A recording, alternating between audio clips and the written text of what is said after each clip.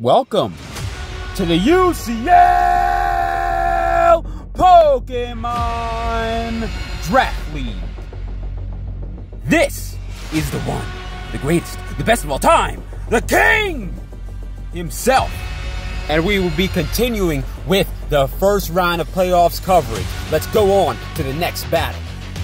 The next battle will be another top seed, Philadelphia Fearows versus James K. Polkemon. Philadelphia Fearows will be on the player side, while James K. Polkemon will be on the opponent's side. The Landorus Therian versus the Frostlass. Frostlass is going to scare out the Landorus.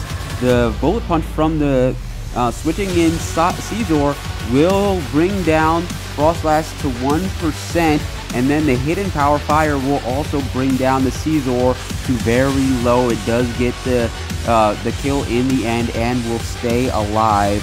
In red, Hell Steelix is in now against the coming in Diggersby. Mew is in now. Stealth Rocks versus the Will-O-Wisp onto the Steelix. Roar, this Stealth Rocks Roar combination is going to come in very rudimentary, but it's going to get the job done to start. Caesar is going to come in, reset the momentum. It's going to die, so now it's 5 versus 5. U-turn on the Landorus Therian, hits onto the Mew, takes it down to a little bit over half.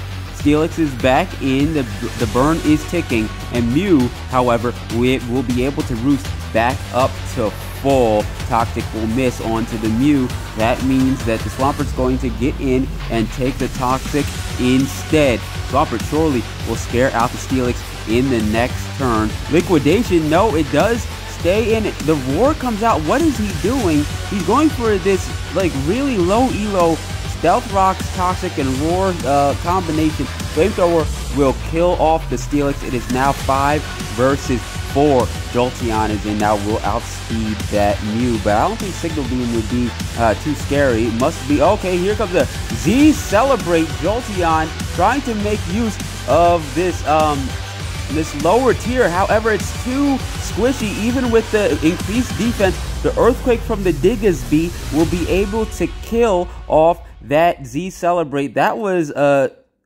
possible win potential in that Jolteon, and now it's gone. Here is the Mega Gallade, the strongest Pokemon in this draft format. Roost will come out, and knockoff will not be enough to kill this to kill the Mew, and now the Gallade is burned. That's going to be bad for the rest of the game. There's no way to get rid of that burn. Raikou is in now. Definitely will outspeed. He definitely prepped it to outspeed this Mega Gallade. Gallade's going to hit. Okay, so a Z move is on that Raikou. Gallade's going to hit, but it's not going to kill the Raikou.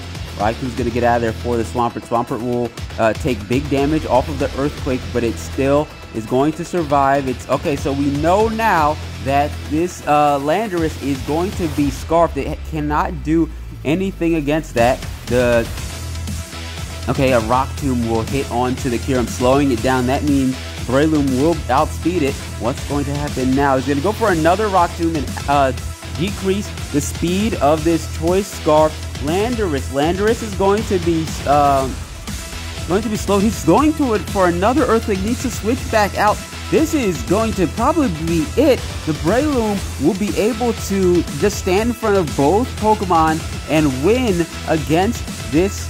Oh wait, no. Landorus is going to be able to kill off the Breloom. Will the Landorus? No, the Landorus will not be able to turn the game around, as Diggersby had a quick attack, and the winner will be, in an upset, James K. Pokemon.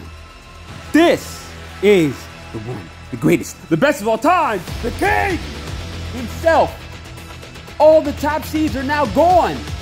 It's anybody's season. We'll see you next time.